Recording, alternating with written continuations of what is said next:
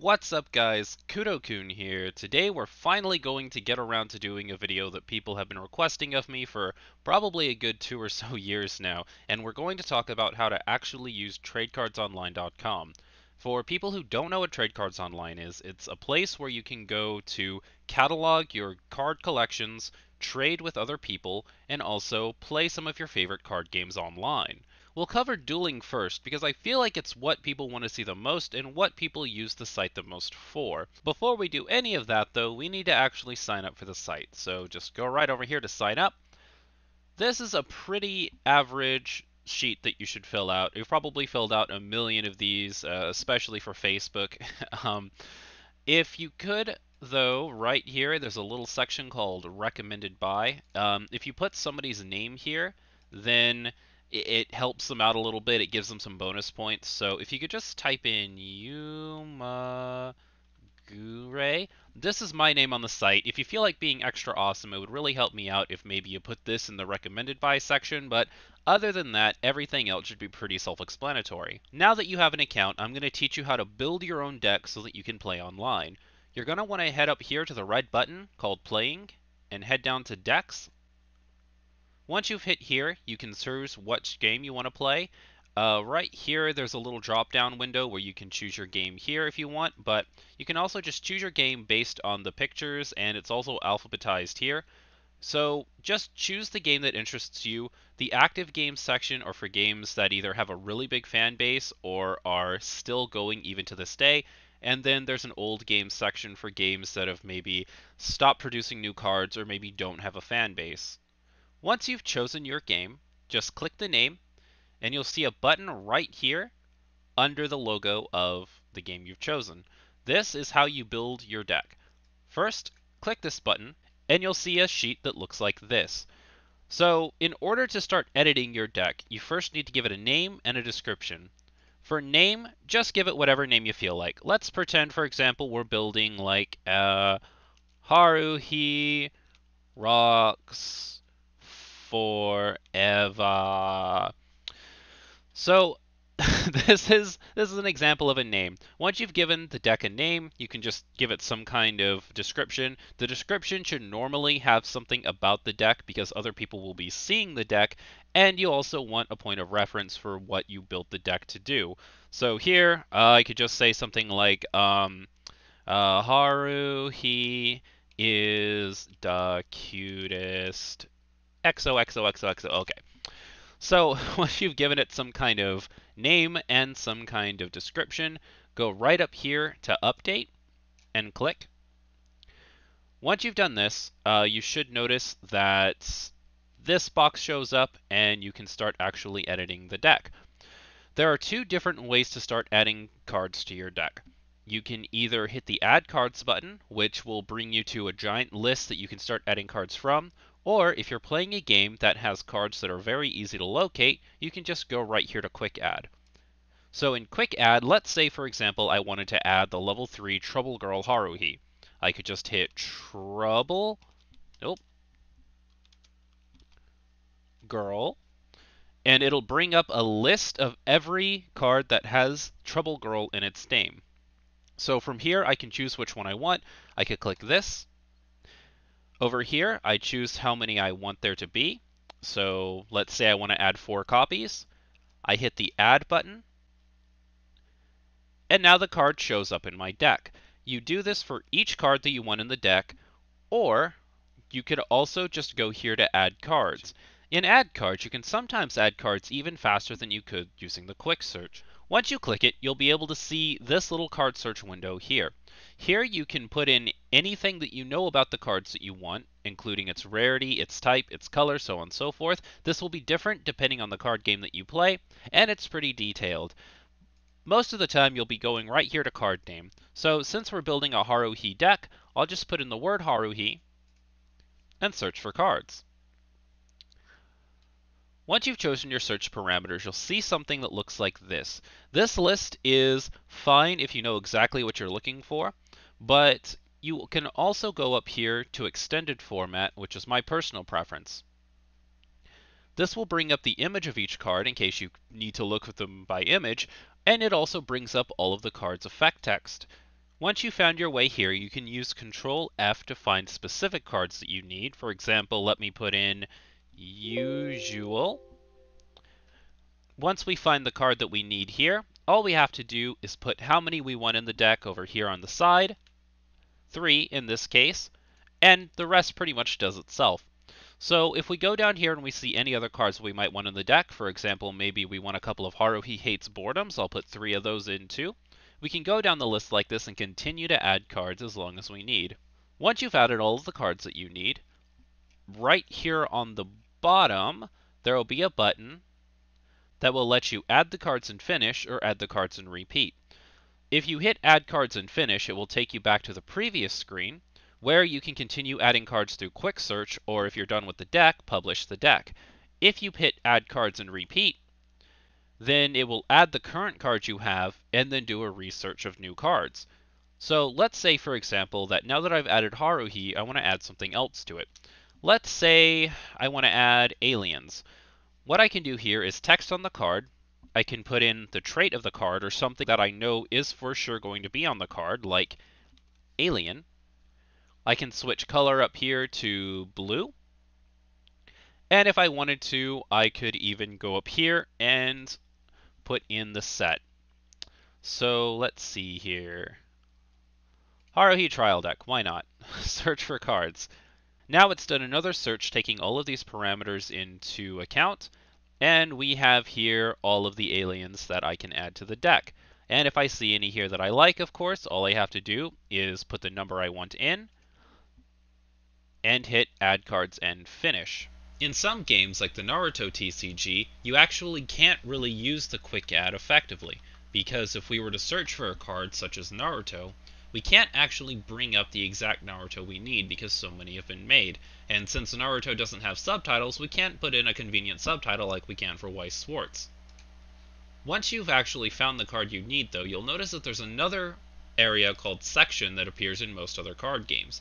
This lets you organize the card based on what type of card they are, which is really helpful because some of the cards end up in a separate deck, just like in Yu-Gi-Oh! Or sometimes Magic the Gathering, that aren't actually in your main deck. So for example, if we wanted to add cards to the reinforcement deck, all we have to do is pick a reinforcement deck and then pick something from here, just like you would in any other regular card search. So if I search something like Naruto, and then if I wanted to, up here, I could even choose to have it be a ninja, and then put reinforcement right here on text of card, and this will bring up every card that is a ninja, has Naruto in the name, and is reinforcement essentially. So we go to extended format, and we should be able to find the card we need pretty easily from here. And again, you can just add it like this. Add cards and finish. Now it will show up in the reinforcement deck. For these other sections, you don't necessarily have to add them to their correct area for them to be in your main deck. The game will just assume that everything goes into your main deck that is outside of your reinforcement deck, but it can make actually sorting the cards a little bit easier. For example, if I wanted to add the Naruto 2K Barrage, I could put it under Jutsu cards, and then whenever I'm organizing the deck to take a look at it later, it's in the correct section, and it just looks a lot nicer. So jumping ahead a little bit, this is a deck that I've just put into the site, called the April Fools, which will be featured in a deck list a little bit later. But for right now, we're just going to use it as an example. It's a complete deck, it has 50 cards in it, and now there are a couple of other options here that we might want to look at. Subscribe to the discussion of this deck. So for this, we can actually get notifications to our email address if anybody decides to leave any comments on this deck or leave us any feedback. We can also opt out of it by just not checking the box. Another thing we can do is make this deck private. So this means that nobody else on the site will be able to click this deck and view what's in it. This can be helpful if you are trying to play against people competitively and you don't want them to look into your deck list and see what you have, and you consider that a form of cheating. You can only use this if you are a premium subscriber, which you will be the first time that you sign up for the site, and I think for about 2 weeks afterwards. This does have a few drawbacks, but we'll get to that later. Essentially, you want to use this if you're playing competitively and you don't want people to be able to look at your deck and see how many of each card you have in it. At any point, you can hit the update button to make sure all of your changes take effect, and when you're completely done, you can hit the publish button. Once you've hit the publish button, you'll be able to see your deck just like this. If you want to see the extended button is right here, just as always. And of course, now you're done. If you head back here to decks, and you go back to the area with the Weissports decks, you'll see your deck show up right here at the top of the list. Of course, you could always look back on the deck by clicking it here. And if you ever look at your deck, you can get a whole bunch of stuff right here. You can edit the deck if you ever need to. You can see the statistics of your deck and see how well it's doing. And you can also check the distribution of specific cards in the deck, like how many level 0s you have, so on and so forth. You can check the discussion on your deck if anybody's talking about it. And you can also rate the deck, which obviously you don't want to do for your own deck, but you want to do for others.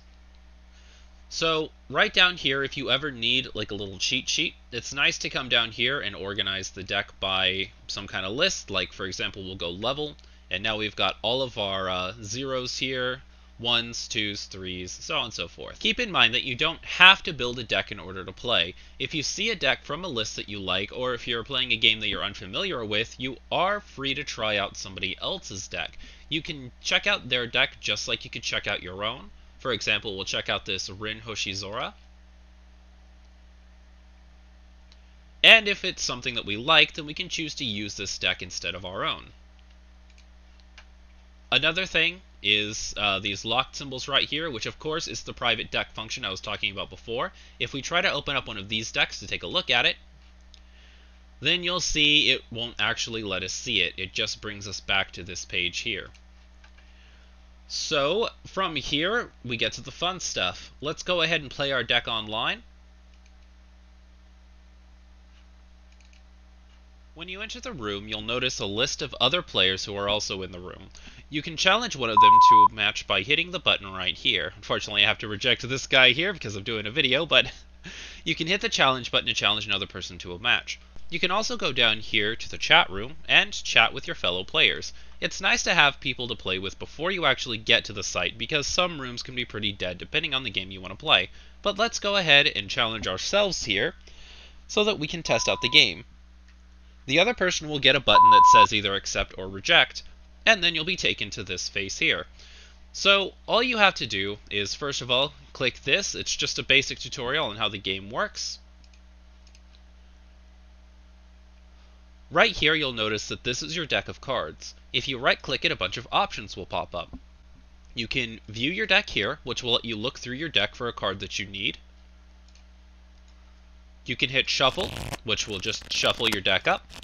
You can do it as many times as you want to, but each time you do it, it will show up here in the chat, so try not to be too obnoxious with it. You can move the top card of your deck to the bottom.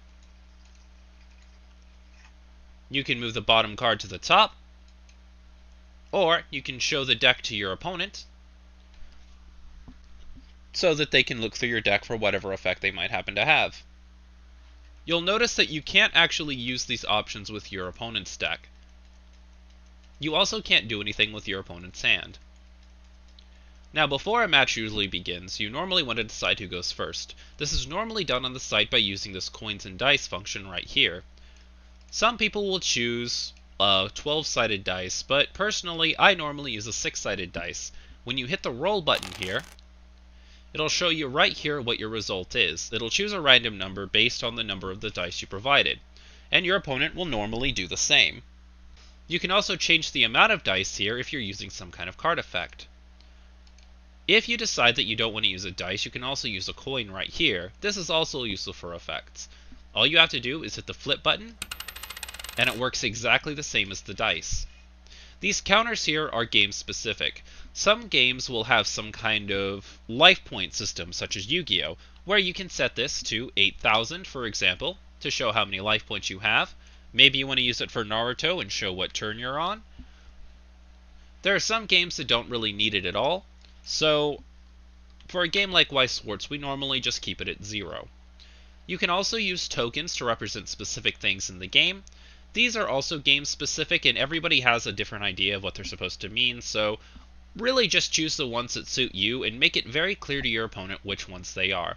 The way I usually like to use them is blue are for buffs and positive effects, red are for debuffs and negative effects, and green are for very game-specific effects that you don't see in many other card games. You can also hit the rock, paper, scissors game right here, and it'll have you and your opponent both play a game of rock, paper, scissors, and then give you the result right here. Now that we know how to use the sidebar, let's learn how to use the actual cards. So to draw a card from your deck, just drag the card from the top of your deck into the area labeled your hand.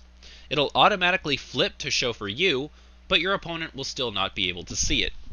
All cards in your hands are completely yours to view, and your opponent will never get to see them until you reveal them. So let's go ahead and draw 5 cards. Now, whenever you move a card from your hands to any other area on the board, it will automatically be placed face down so that your opponent can't see it, just in case there's an effect that makes it so your opponent isn't allowed to see your card. If a card comes into play like this face down, no matter where it is, you can double tap to flip a card over. The basic rule is double tapping flips a card face down or face up, and right clicking a card will tap the card or turn it sideways. This is the case for pretty much every single card in the card game. Whoa, hey guys, something small I forgot to say. If you single click a card, it'll bring up a deck list. This works for yours and your opponent's decks. This is another reason that the lock function could be useful, because if your opponent clicks your deck and your deck isn't locked, they can bring up your deck list during a game. But if all the cards in your deck aren't translated, then sometimes they'll need to single click so they can actually look up the card. That's all I wanted to add here. If you single click a card, it'll bring up a deck list. You can also right click your hand for some options too. You can choose a card from your hand randomly for a random choose effect. You can show your opponent the hand in case they have a card effect that lets them look at your hand and choose something. And you can also shuffle your hand just in case your opponent saw what card you drew and where you placed it in your hands. On its face, this is a very simple system, and it works with pretty much every single card game you can imagine, but you do have to get used to doing some things manually, and for some card games it can be kind of rough. For example, if anybody's played Weiss Schwarz, you'll know that at the end of your deck, you have to take your discard pile and shuffle it back into your deck. So finding a manual way around that will be part of what helps you get used to the system a lot easier. One other thing that you have to keep in mind about the system is, to make things a little more convenient, if you have cards stacked on top of each other, and you move one of the cards on the bottom of the stack, then all of the cards above that card will also move, including tokens. So let's say, for example, we're playing Weiss Schwarz, and I have some cards right here in my clock. Now, let's say I have these 5 cards here in my clock, and for whatever reason, I need to move them. Like, maybe I've gotten to 7 cards now, and I need to level up. So, let's say, for instance, I want to level up with this Protagonist Leader card here. If I try to move the Protagonist Leader by itself, it'll move everything that was also on top of Protagonist Leader. So to make things easier, I can just move the card on top of that card, and now this card no longer has anything on top of it. Now I can move this card with no problem, right-click it of course to turn it sideways, and bam, now it's in my level area. You'll notice in some card games, when you move cards to your opponent's side of the board, you will no longer be able to control them. That's because cards under your opponent's control cannot be activated by you. So if this happens, just very politely ask your opponent to move the card back to your side of the field so you can continue using it. You may notice a few bugs occur sometimes, like sometimes cards will appear under cards even though they're on top of the stack, sometimes card images won't show up, you name it, it runs the gambit. Keep in mind that this is a free program, so it's not going to be perfect, but it is my preferred way to play these cards online. Once you finish the duel, right up here, you can hit End Game to end the game in one of 3 ways. You can either admit that your opponent is the winner of the match, you can request a tie, or if your opponent's left the game, or if your opponent refuses to play properly, you can hit Cannot End Game Properly. Now, do keep in mind that you do have to have been in the match for about 5 or so minutes before you can actually end the game. Now that you know the basics of playing, let me teach you how to get back to your own deck. So, if you've built a couple of decks, or if it's been a while since you've built your last deck, you'll want to go here to list your own decks, and this will bring up a list of all of the decks that you personally have made. This will pretty much just change the author area to your name and do an automatic search. So if you wanted to search for somebody specific who's made decks, for example, you can search for Yuma Gure to find my decks, then you can do that too. You can also search for size, the description of the deck, or containing a specific card if there's a certain deck you want to try out. Moving away from decks, we'll go to online games next. This will be an exact list of all of the games that are currently available on the site. Some sections allow you to play games, and some sections allow you to just build decks to keep for future reference. So if we head down here, we'll notice that there are some rankings for people who are interested in playing online and seeing how well they do. And this is really just an easier way to get to a specific deck that you're looking for. For example, we can use this to go straight to Chaotic, or Wii Cross, or Pokemon. Next up, we'll go to tournaments. So for the tournament section, you don't have to specifically enter a game in order to be in a tournament. You just have to play a specific card game during a time that a tournament is going on. Essentially, anytime you play a card game is a good time to get points to be in this tournament. One other neat feature of the site is if you go back here to games, you can actually find a game that you're interested in and look at replays. So, for example, let's go back down to our good old pal Weiss Schwartz. If we wanted to check out a replay of a match, or if we just wanted to see what some other people are playing with, then all we have to do is go over here and hit the replay button. This will bring the game back up and allow you to watch the game as it progresses. Everything from the beginning to the end, you'll be able to see both players' hands, and you'll be able to see the chat. You can also pause this at any time by clicking this button here, or you can send the replay to other people to watch on any of the social media sites you see here. You can also apply for a judge status to allow you to check the disputes of any games that players have made. That way you can settle disputes about card effects or specific interactions in the game that normal people just don't understand. That's pretty much it for being a player. If you have any specific questions, feel free to leave them in the comments section below, but I'm going to move on to collecting. So right here under data, you'll want to fill these sections out. First of all, the cards you have. This will be pretty similar to other settings that you have. Whatever card game you play the most will be your automatic card game when choosing to add cards that you want or you have. You can change the game that you want to add here. So once you've gone here, this list should look pretty familiar to you. It's the exact same list as the playing. All we have to do is pick the game that we want. We'll go and stick to Weiss Schwartz for right now. And then right here, it'll show all of the cards that are currently in your collection. Of course, you can quick add stuff just like you could before. I'll put in Trouble Girl Haruhi just so you guys can see.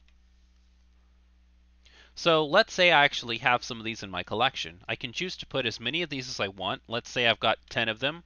Oh, 210 apparently. I've got 210 Haruhi Trouble Girls in my collection. Now, I don't actually have 210 Trouble Girl Haruhis in my collection, so we'll probably want to go ahead and take this out. So again, you can use this to search for cards based on their set, based on their name, based on the text. Whatever you have in your collection, just put on a good podcast, maybe put on some Kudo-kun videos, and just get your collection put in and sorted here. This is a pretty convenient way to keep your collection sorted, and you can also put how many of each card you have up for trade here as well, so that if you want to start trading with other people, you can. Speaking of trading with other people, you'll want to go here to cards you want and fill this out too. So if there's a specific card you're looking for to complete your collection, or if there are just any cards that you need for whatever reason, you can add them here just like the cards you have area, so that you can start trading with other people based on their wants and haves. Once you're done adding the cards that you want and the cards that you have, then you can check out the other stuff like checking your messages, messing with your profile, and messing with whether or not you have premium subscription. Search for a card will let you look through specific sets. So if we wanted to go back to Weiss Schwartz, for example, we can see what some of the most wanted cards are over here. We can check out some of the later booster packs and trial decks and such. or we can just search for stuff that we want. Let's say, for example, maybe we want to look at stuff from the Lucky Star set. So I put in Lucky, we go to Lucky Star Booster Pack, search for cards. While we're here, we're going to hit Extended Format so we can see it a little easier. And then we can look through the cards like this. If we happen to see a card that we want to like, we can go ahead and hit here, who has this card, and who wants this card. So let's say, for example, that we had Chocolate Cornet and we wanted to see who was looking for this card because I knew it was a valuable card and I wanted to trade it off. I could go ahead and hit the who wants this card, or if I was looking for this card to add to my collection, I could hit who has this card. Unfortunately, it doesn't look like anybody has this card in their collection. Unfortunately, some cards you run into won't have English effect text, or there won't be any effect text at all. This happens sometimes. Just open the card, hit the Edit button, and you'll be able to add the text yourself.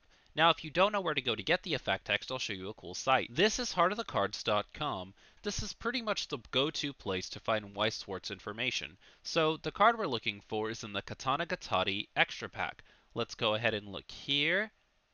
JK Katana Gatari. The name of the card is Family That Becomes, so let's just Control F, Family That Becomes Sheath. The effect text is right here. All we have to do is copy this.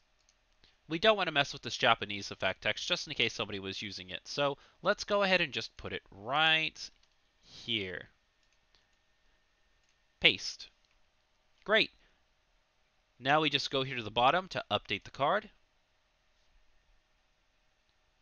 Now, somebody from the staff will go through and verify that this is the correct effect text to make sure that we didn't put something weird here, like butt farts or something, and then it'll be updated in about half an hour to an hour.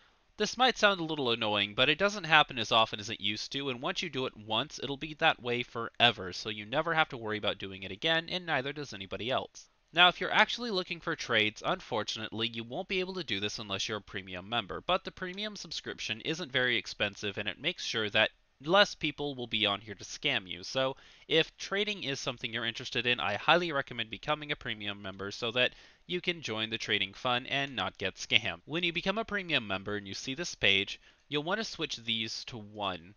This is the easiest way to find the most amount of trades possible. You can include miniatures, you can get matches only in specific card games if you've only dedicated yourself to a single card game. You can search in all countries, or you can leave this closed just to search in your country. So for example here, if I switch this to the United States, then I'll only find trades in the United States and it won't be overseas. You can also match the cards in your private collection. You can only look for new matches, as in it'll exclude anybody that you've already tried to match with. And if there's anybody who's tried to scam you or was just not a very nice person, you can go ahead and put their name here so that they won't show up. Not me, though. I'm awesome. This is the part where you would look for trades. Unfortunately, I'm not a premium member right now, so I won't be able to show you exactly how trading works, but I'll give you the gist. Essentially, when two people trade, the person who has the least amount of successful trades will trade their cards first. Once the second person has received their package and confirmed that all of the cards they've gotten are correct, then they'll trade their half of the deal. This sounds like kind of a raw deal, especially if you haven't traded before, but the cool thing about this is once you've traded once, you'll have seniority over anybody who hasn't traded before. And every time you successfully trade, you'll get more and more seniority, and there'll be more and more people who have to give you their cards first, and then you can send them your cards second. This is the best way to keep scammers from getting a hold of cards and just not giving anything back. Despite this system, sometimes you'll still find people who don't quite trade properly, so just go here to bad trade reports and report them to keep other people from getting scammed. On the other hand, if you find anybody awesome, then go ahead and put them here under references. Sandwiched right here in the middle is a place where you can check your own trades. Unfortunately, I haven't traded on this account, so there's not a whole lot here to look at. That about covers it for trading. The rest of it should be pretty self-explanatory. Again, if you have any specific questions, leave them in the comment section below, and I will be happy to answer. One question I know a lot of people might have is, can I trade my cards for money? As far as I know, it's not against the rules. You can double check me on that. It has been a while since I've read the rules, but you can trade for money, although it's not very common here. Most of the people here are here to document their own collections and trade with other people's collections. Now let's check out some of the fun stuff like the community. Here you can check out some of the other players. You can look up card reviews to see what cards are circulating right now. You can go to Dream Cards, which will show you any fan-made cards for your favorite games. So let's look at Kirito, Stats of a God. Act, counter, backup 7000, level 3, 2. Put this card from your hand to the waiting room, choose one of your characters that is being frontal attacked, and it gets plus 7000 power. Whoa, what a meme. So if you've ever wanted to make your own Steven Universe cards, well, I guess you can do so here. You can also hit up the forums to chat with anybody else about specific card games. You can find chat rooms, but unfortunately, only premium members have access to the chat rooms. You can look up specific game announcements or just see what's trending on the site. You can become affiliated with the site to get special goodies. You can become an affiliate of the site to help them out and get some special rewards. You can also invite some of your friends to the site to help grow our fan base. The last thing we'll look at here are resources. There's of course an FAQ just in case you have any special questions. You'll want to check out this Can I Try Premium Membership Free thing here. I think it has some very useful tips on how to get premium membership for free instead of having to pay for it. The links page is great if you're into a specific card game. Like, let's say, for example, we wanted to check out Lord of the Rings. We can go to any of these three sites here to find out even more information about the game. And finally, we can go here to give our opinion if you want to give them some feedback about their site. Keep in mind though, if you do have any questions, you can normally find the answer here in the FAQ, so make sure to check there first. And that's about it for TradeCardsOnline.com. Overall, a pretty useful site, probably one of my most visited sites of all time. If you have any specific questions, feel free to leave them in the comment section below. If you've never checked out the site before, again, that referral area, if you could just put Yumagure, it would be just super awesome of you. And if you're looking for people to play with, I will leave a link to my Discord in the description box below. So if you have a card game you like to play, but you're having trouble finding players, somebody in my fanbase probably plays it, and they'd probably love to play it with you. Thank you all for stopping by, and I hope to see you in-game.